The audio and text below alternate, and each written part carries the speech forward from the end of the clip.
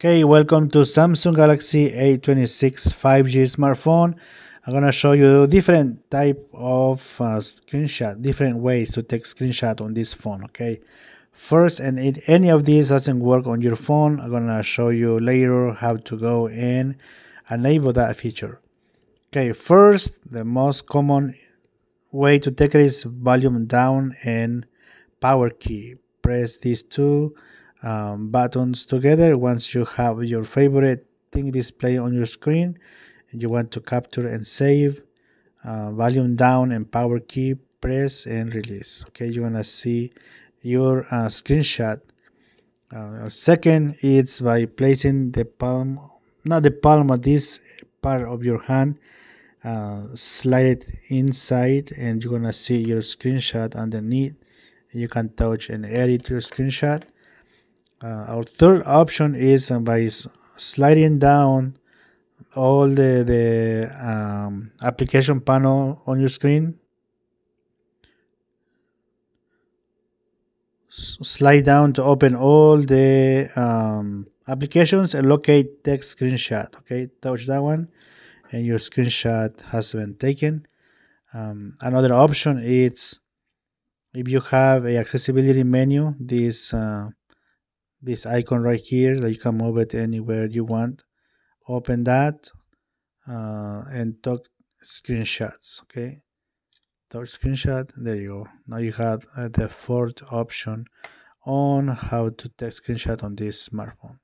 Okay, so first and really quick, if by sliding the palm of your hand or the side of the palm of your hand from into inside of the screen, if that doesn't work, I'm gonna go with you where to go on settings and enable that feature. Okay, so open phone settings and okay, you're gonna get to this step. So let's go scroll and locate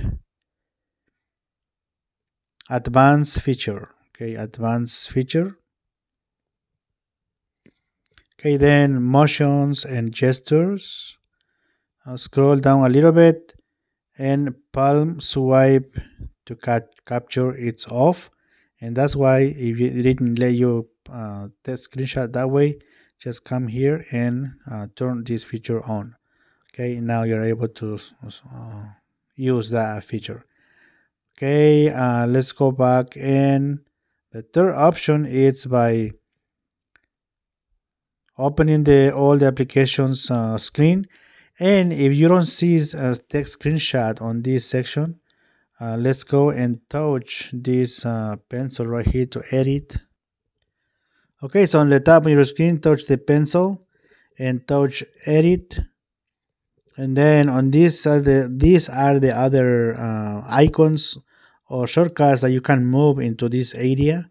So just let's say that you don't see a screenshot, go to the next page, locate screenshot, and once you touch screenshot, immediately gonna add to this panel. Okay, this other panel, and once it's there, just touch done, and then done again, and you slide down your applications panel on your screen, and you see screenshot right here. Okay, so every time you want to take a screenshot by touching this button, just open the slide down the applications panel on your screen and touch that one to take your screenshot.